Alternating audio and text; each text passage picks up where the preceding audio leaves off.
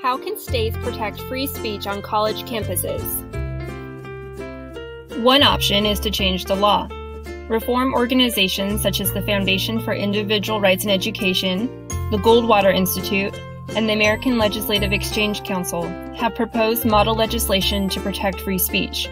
The proposals vary in their specifics, and some focus on different areas related to free speech, but they all recognize the need to protect campus free speech at the state level. All three pieces of model legislation would require public colleges and universities to make their campuses open to dissenting viewpoints. That means that, in general, colleges are not permitted to control what can and cannot be said, no matter how unpopular or offensive a certain opinion might be. North Carolina was the first state to adopt free speech legislation. Lawmakers in North Carolina chose to base their bill on the Goldwater model. In 2017, the North Carolina legislature signed the North Carolina Campus Free Speech Act into law. The law contains important provisions that protect campus free speech, which include that campus policies be consistent with First Amendment jurisprudence regarding traditional public forums. This means that campus should be accessible for public and private forums, as well as open to guest speakers invited by students or faculty, with reasonable time, place, and manner restrictions. In other words, all speech and expression that is protected by the Constitution should be protected on campus as well.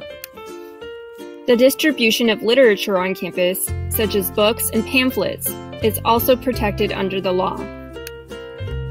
The law also states that anyone within the university's jurisdiction who substantially disrupts speech should receive university sanctions.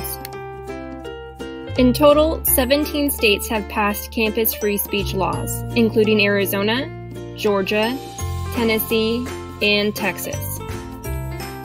Legislation, of course, can't solve every problem, but it can help. State laws affirm the importance of the free exchange of ideas and guarantee protection against intimidation or disruption. But the affirmation of free speech shouldn't stop with lawmakers. At the institutional level, colleges and universities can adopt a formal statement in favor of free expression, such as the Chicago Principles, which the Martin Center discussed in a previous video. The Chicago Principles are the gold standard of free speech statements. Other universities, such as the University of Maryland at College Park and Johns Hopkins University, each have their own unique statements outlining their commitments to free and open inquiry. States and universities can work together to ensure that campuses remain vibrant centers of discourse and truth-seeking. If you would like to learn more, please visit us at our website, www.jamesgmartin.center.